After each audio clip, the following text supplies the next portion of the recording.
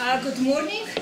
Today we start, I think it's the third lecture on equipment, both in Nano Center of Excellency. And today's lecture, Professor Dražić will show you in the first half basics of focus ion beam system, and then Jože Buch will demonstrate you how the microscope works. So, thank you. That's a nice introduction. Dear colleagues, now I have really a difficult task, because my previous lecture was something from the experience of maybe 20 years or something like that. And this will be lecture with the experience again, something like 20, but not years, but days. Because the FIB, or focus ion beam, this machine was installed maybe a month ago, 2 months ago, and in this period there was 2 or 3 broken parts and malfunctioning valves and so on. But still, we have very, very nice machine.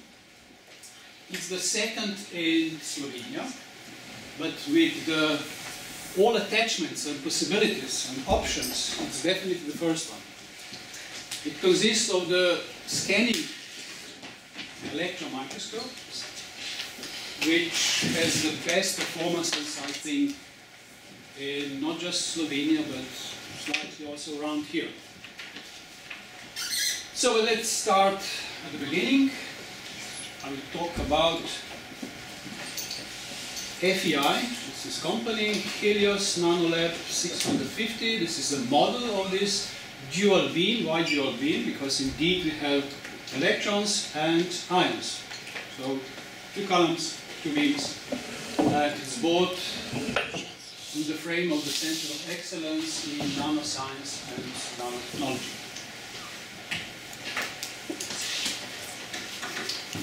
Using FIB you can do, okay, maybe not everything, but a lot of things. You can build something. Okay, this is the University College of London. I count the pillows, there are not so many, but still, the resemblance is quite good. I do not understand that one here. It must be something with Japanese sense of humor. It's made by a Japanese guy. And those fans of Star Trek, maybe not ladies, but boys, perhaps. This is the smallest Enterprise ship. Dimension is somewhere around 5 microns. And here are 2 examples of not just playing around with FIB, but indeed with the device that worked. This is the Cornell University, and those results are relatively old, maybe 15 years. They make a guitar. Any guitar player here? It's a special type. Can you comment a little bit? Which type of guitar is this? Okay, I forgot. Because the design and the morphology of this guitar, it's really, I don't know who played on this guitar. But it has strings. And those strings vibrate if you put the laser beam on, because the frequencies are somehow combined. And also this xylophone, or I would say nanophone, because xylo is something with wood. This is something with nano materials. So it's really a machine that can do a lot of things. And the main idea is, of course, that with fine movements, fine tunings, you can sculpture the things you want to do. So you have ion beams, which is traveling around on your surface and digging a hole. Okay, if you increase the energy, it's not the artistic work anymore, it's more powerful, and of course you can increase even more. And I think that if we put the complete all energy and current on our FIB, it's something like that. You can really destroy your sample and perform really, really big holes inside. But let's see what we will talking about today. Just a few facts about instrumentation: detectors, ion column, ion source, gas injector system, and so on. Some basics about interaction of ions and solid material, and some application. And of course, this most interesting part will be at the end, when you are all welcome to join colleague Jože, which will demonstrate the things that I will explain previously. And on the side, beside the microscope. So the ion source, we have to produce ions. Those ions should have relatively high energy, so it should be heavy. And normally, nowadays, are used gallium. Why gallium? Because gallium is a funny metal. It has melting point very low. Something around, I think, 30 degrees centigrade. So you need really small amount of energy to make it liquid. And this is the basic idea of the source. You have very sharp tip. At the end, it's so-called, physicists would maybe know better, so-called Taylor cone. And at the end, you apply some voltage, high voltage, in the range of 1 to 10 kilovolts. And those atoms at the top of this cone are ionized. They lose electrons, they became the gallium plus, and you just accelerate those ions down to the current. And this is the practical ion source from FEI. The lifetime of such ion source is somewhere around 1,000 hours, 1,200 hours. So if you use extensively this machine, it should be changed twice per year, for instance, once to twice per year. Schematically, again, this source, this is so-called liquid metal ion source. There are also other sources. The system or the machines, the FIB is first mentioned or practically designed somewhere in late 70s, 76, 78. In 80s, there was, you could already bought some relatively good machines, and nowadays they are really perfect with high resolution and so on. And this is the practical ion column, where you have this liquid metal ion source, this extractor cap. So you extract the ions from that tip.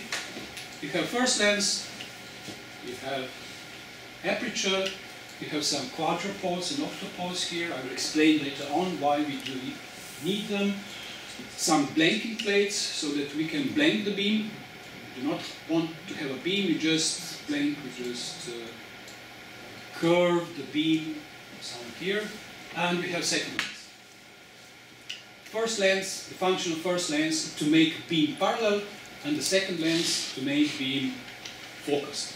And of course this focus should be on the center. That's all. Lenses.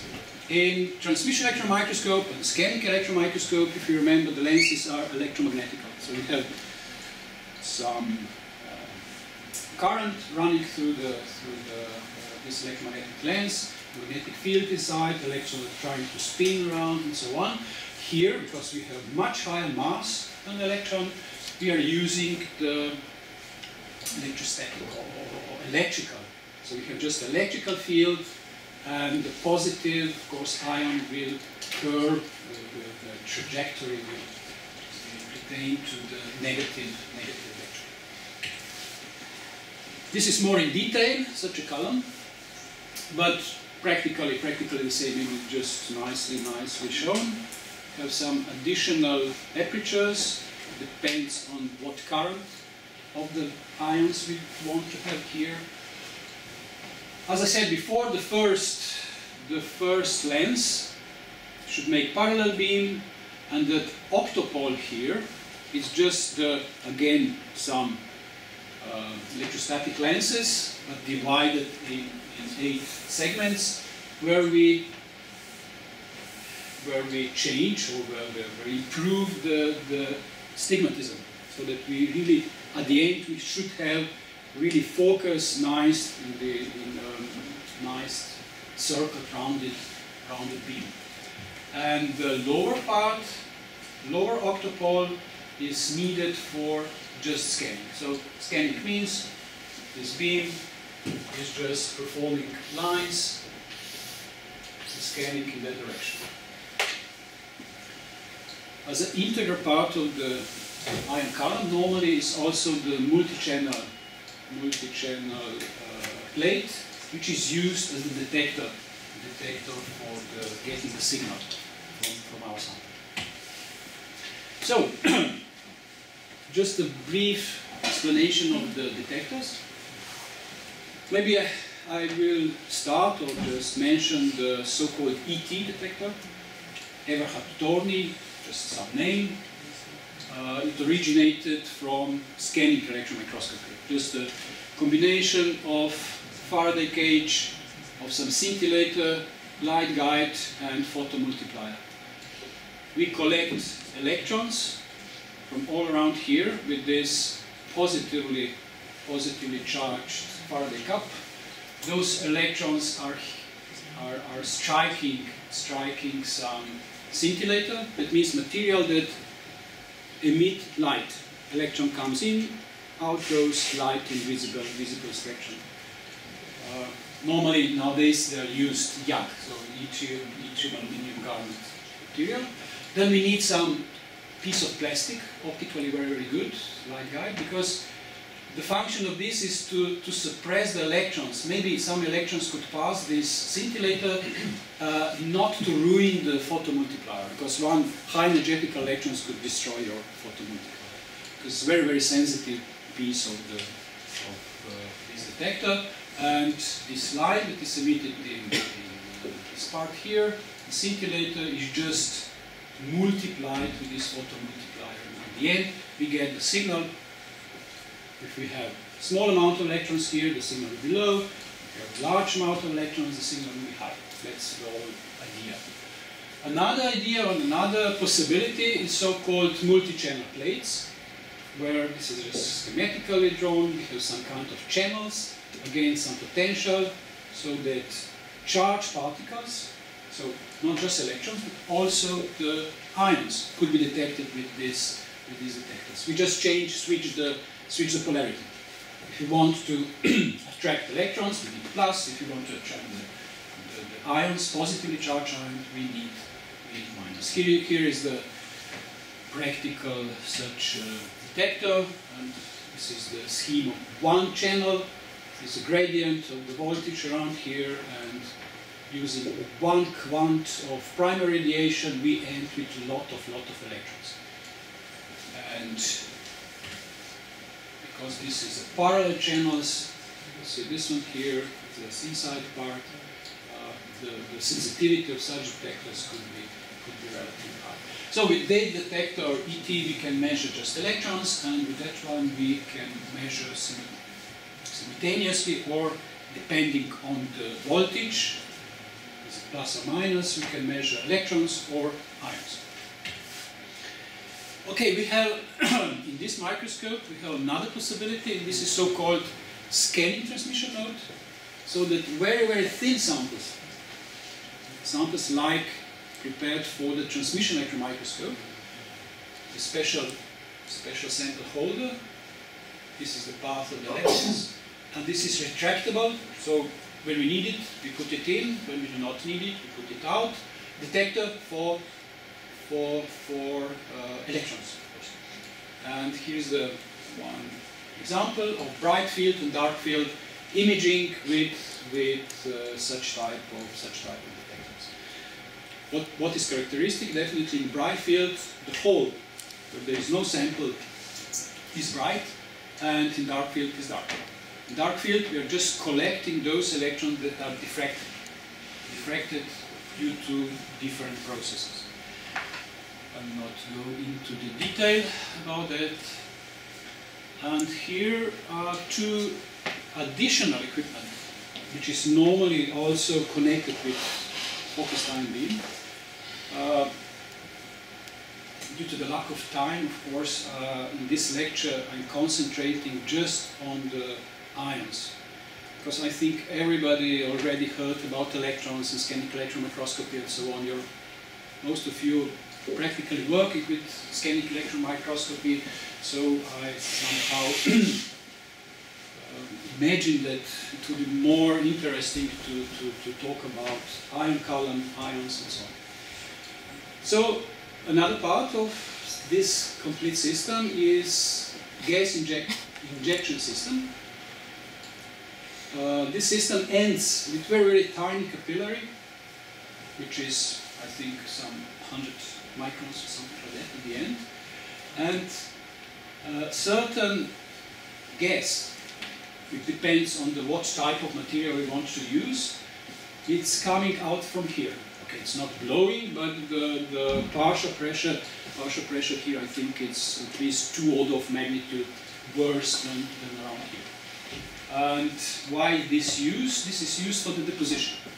We will see later on how indeed we can perform this process. And we have also the micromanipulator. This is again very, very complicated device which could be moved mechanical. Okay, at the end we have mechanical movements which is realized, of course, with piezo transducers and quite a complicated computer-supported system. We can move this part, this very point of this micromanipulator, in the range of few tenths of nanometers. Why is this used? We will also see later on. So just an example of this. So now, just briefly about the principle of the photosynthesis. We modify the surface using positively charged ions, in our case gallium ions.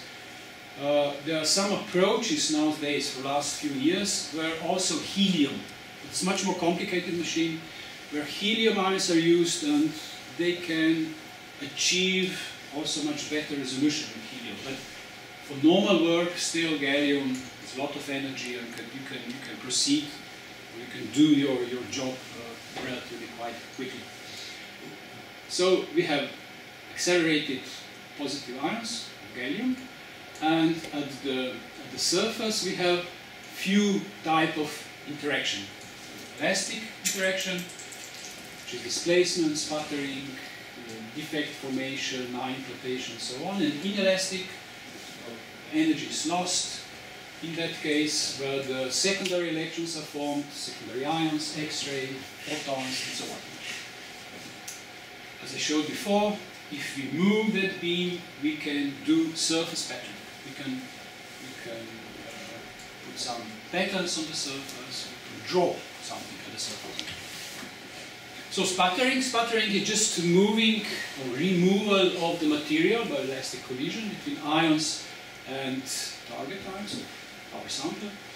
And this process we need few hundred electron volts of energy. Typically, focused ion beam works at 30 kilo electron volts, so there's a lot of energy, but it could go down to 1 kilo or even less. I think our goes to 500. Still, we have enough energy to be on this regime. It should be more than 5 kilo, and okay, these are could be around 1 kilo. And sputtering occurs via collision cascade. Next slide, we will see example of such cascade. But what is important is that most ejected those atoms or ions, secondary ions, are just from the top few atomic layers. And this is the idea of, if you remember, one method, SIMS, secondary ion mass spectroscopy, which is very, it's a surface technique. It's very, very sensitive just for the surface, and also the detection limit is very, very low. Few atoms per, I don't know, you can detect it. Good, and this is the example of such collision cascade. So one primary gallium ion comes to our surface. It move one atom from its position and of course change trajectory at some angle and still have some energy, can move it another one and so on till the end.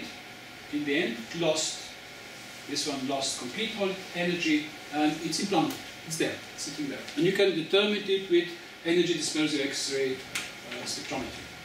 There is high concentration of gallium in all materials that were cut using the FIB. Cascade means that all other atoms or ions can do the same thing. And at the end, you might get some sputtered species, sputtered atoms, and some electrons. Secondary electrons and secondary ions. What is the depth? So in scanning, if you remember, scanning electron microscope, this famous volume. So you might have here 5 or even less, 1 nanometer sized electron beam. But if you are using 20 kilo electron volts of energy, at the end you will get a signal from 2 micrometers. Depends which type of signal. The worst resolution is X-rays. So here, slightly better are backscatter electrons, even better are secondary electrons, but still, doesn't matter the diameter of the incident electrons, you always have much larger interaction volume. And this interaction volume is of course also very important and interesting here. So these are some calculations, Monte Carlo calculation of one trajectory of just one gallium atom. It goes from here with the surface up to here, which is 50 nano, something like 20-25 nanometers. And these are the complete cascade. So not just the gallium, but also the intrinsic material, intrinsic ion that are inside. If you multiply this with, I don't know, a few tens, 100 for instance, we see that the estimated volume where our information comes, or where we damage our material, is still somewhere in the order of 20, 30, 50 nanometers. It's not so bad. Using 30 kilovolts. If we would lower the energy, also this volume would be much smaller. Or if we change the material. That was aluminium, and now we have gold. And we see that this interaction volume is much smaller, 20 in the similar case. So what could be also interesting is the effect of energy and angle on the projected range of this volume that interacts. And we can see here for gallium, and as a material that we use for sputtering or for examination is silicon, that's that one here. So at 30 kilo electron volts, it's also with our microscope, which is the maximum energy, we are somewhere around 25 up to 30 using, again, silicon. So in gold it will be something like that, in lower Z material slightly larger. But if we lower the energy, also this interaction volume would be much smaller. Why is this important? Imagine that you want to prepare TEM, means for transmission electron microscope, a lamella assembly. So if you use the high energy electrons, you will end with the material that suffered somehow. It could be destroyed, could be amorphized. In the range of 20 nanometers, it's much too much. For transmission electron microscope, maybe we can survive with 1, 2, 3 nanometers maximum. So we should be in that range here. Definitely below 5 keV, maybe on 2, 3, or 1. Angle of incidence, that means just the angle between the sample and 90 degrees, 180, of course it's parallel, does not mean, okay, something like that, but this angle and the sputtering yield. What does it mean, sputtering yield? You can just imagine how much atom you move with one ion. And we see that the maximum is something like that. Of course, at 90 degrees, again, it's lowering down. But the maximum is here around 70, 80 degrees of the angle. And again, depends on the sputtering yield of different material. Silicon is very low, and with zinc, it's much, much higher.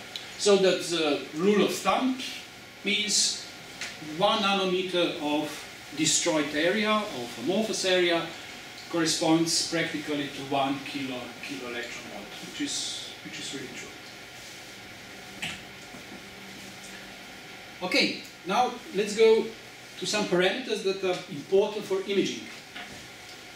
Yield of secondary electrons depends on the material. Okay, here we can have secondary electron yield, it's gamma, and it's that one for different energies. Let's take this one, 30 kilo electron volts. And we see that the yield is lowering when the atomic number is increasing. So for the low Z material, oxygen, carbon, and so on, it will be much, much higher production of secondary electrons than for the high material. This is good information. Why? Because we can most probably easily see oxide layer on some grain boundaries. We'll see the example later on. At the same time, spattering here, that means how much ions, secondary ions we are producing. It's Y, it's that one here. And this one is rising. It's higher if the Z gets higher. So, taking into account those two quantities, we can imagine what type of images or what type of contrast we should use to get the information that we want. And of course, the penetration depth, we have already said, it's relatively low. Here are some examples on what else influence on the signal, on the intensity of the signal. The influence of the orientation, crystal orientation, it's very important. Here is one so-called channeling effect. What does it mean? If you have the orientation, okay, the gallium are coming from that part, from up to down, and if you have here some kind of channels, this gallium can penetrate quite deeply inside the material. If you have some orientation, but this is enough just to tilt your sample, your crystal, for 45 degrees. In one case you have channeling, in that case, you know, depends on the structure, of course, and on the tilt of your sample. For instance, this one here, you have no channeling. That means that most of gallium ions are interactive matter, and there are a lot of more signal, or secondary ion, or secondary electrons. It's also important the Z, or the atomic number. So if you have heavier elements, gold, platinum, comparing to aluminium or carbon and so on, at higher Z materials we will have higher signals. And also it's important the angle, what we explained before, this functionless laser. If in this part, the angle could be practically 90, and this part is 0. So from this part we'll get more information, more electrons and ions than from that part here. Once more, this is a study how this is just the electron channeling, how this channeling influences the yield.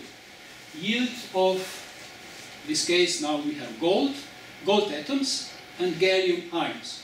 And these are the orientation of this gold. Gold is cubic. And in one case, this is 001. This is that.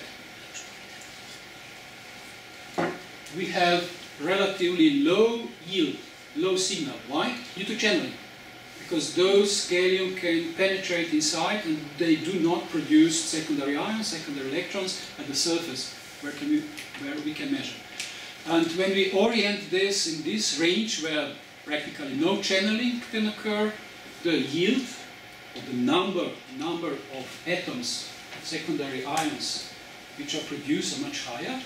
Again, it's lower in some specific orientations, some specific zone axes, and the highest is around here, where practically no channel is present in this material. And again here, this is 1,1,0, means from here we went to that position, just 45 degrees, and 45 degrees we change the orientation of our crystal, and we get much different signal, much different yield, between much different things. But can this be used for some application? Yeah. This is so-called channeling. If you have channeling, the signal is dark because there are not much electrons and ions, and here is no channeling. And in that case, you can see every grain, it has its own brightness, its own contrast. This means that this one has no channeling and this one has very high channeling. And even you can see that the depth of the penetration, efficiency, is different due to this channeling. You might get very nice images using this channeling. And here's some example. These are electrons, normally secondary electrons, and these are ion-induced secondary electrons.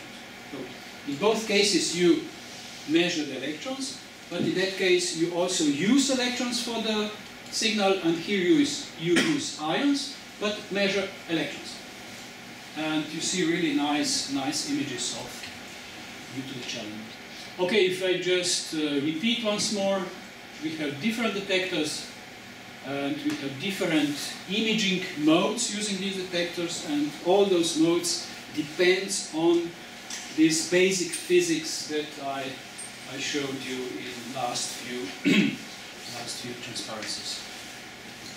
There are also possibility to put inside such a machine also mass spectrometer, as I said before, and you get really good analytical machine. Okay, how we can use this focused ion beam? Three basic areas that we are using. It's imaging, etching, and deposition. Imaging we already described, what type of signals and what is the influence of different parameters on the signal. We use this multi-channel plate as a detector, and we image the surface. We can increase the current of beams of ion beam, and we can drill a hole. This is etching. We can deep etch the material, or we can put some gas which decomposed under the beam and decomposed in some metallic thin film, deposited thin film, and these are just the volatile organic remainings of this reaction. Maybe just some examples of all these different areas. We can perform a regular cross-section, nice sandwich structure. We just dig a hole here, and using electrons or ions, we can see nice images. Of course, this is stolen from the internet, from the website of the factory, FEI, and this is made here at the Institute this last time, 1 month or 2 months. Not just imaging, we can also do some tomography or 3D reconstruction. We can cut a layer, like here, we can identify as a signal, as an image, or even using X-rays, we can determine the chemical composition. Then we sliced away another slice and another slice. We get so-called such data cubes from every such a slice, and at the end we can reconstruct the three-dimensional real sample here, like the distribution of, I think it was copper and iron or aluminum, something like that. This is one example. Example of the deposition. Here is just one schematic more. So first we deposit or absorb absorb the gas molecules, which contain some platinum, iron, platinum, gold, tungsten, and so on, and some organic radicals around. They are in the gas form, using focused ions or even electrons. We decompose this material, and this tungsten, platinum, or gold remains at the top of our sample, and those species that are volatile and made due to this decomposition just goes in the vacuum system. Some example of the deposition of electrodes. Some nanotube, 4-point measuring. Those lines of platinum were deposited. This is just the zoom of this part here. These are some large electrodes that we can use for measuring. Jože will show you his own experiment. He was doing mostly these deposition experiments in last month. Again, one such example of deposition. We can even build some nano actuators or some nano devices, like this absolute pressure sensor, which is just deposited in such arcade way. So we end here, we have some hole with fixed pressure down here, and depending on the outside pressure, this material is compressing or elongating. And measuring, I don't know, optical properties or electrical properties, we can measure the pressure inside that. And as the last example, what focused ion beams could be very useful is the transmission electron microscope sample preparation. Those of you that are dealing with transmission electron microscope, you know how important it is to get good, nice samples. Without sample, you can do nothing. And nowadays the problem is to prepare a sample at a specific area. It's practically impossible because you are using techniques that you are within plus minus few millimeters. But if you want to exactly make a sample from this part, other parts, you can use then it. Okay, I can show you a movie, and it's better. Hope it will work. Yeah. Shall I do double? Okay. So the first act is the deposition of platinum. You see, platinum is deposited. Of course, the time scale here is much exaggerated. You need maybe a few minutes for this one. So you peel up a part of platinum, and then you drill a hole here. You turn around the sample, drill a hole around here. Okay? So you end with such very roughly made lamella. You cut it here and there. You see? It's fixed just on this part. This is platinum. You can use then fine thinning, fine milling on this part and another part. You can thin it. You can not down to extreme, because this next part could resemble on Greek tragedy, because this is the most critical part. You see, the size of this, it's very small. This is micro-manipulated. And you should bring this micro-manipulated just few tenths of or hundredths of nanometers, and you weld it here, you cut it there, and you get lamella. Very easy, huh? We did not get any good lamella. So how long does it take to? 1 hour. Only. Yeah, depends on. Okay, and then of course you have to fix this lamella somewhere. You have some special sample holders. Fix it inside. Again, the next step, very crucial, to put this lamella here. And this here, you see, this big tube is this gas system, this gas injection system. where you will put again some small part of platinum. Here you cut there, and you have lamella fixed on the TM sample holder.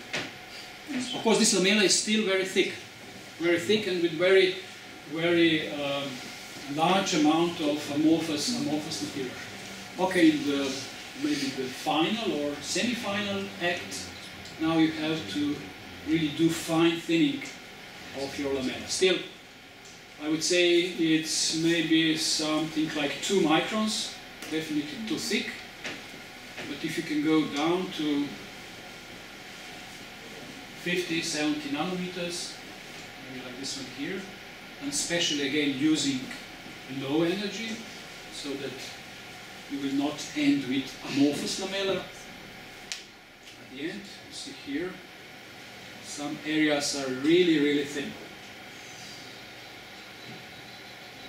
And that's it, the end of the happy end.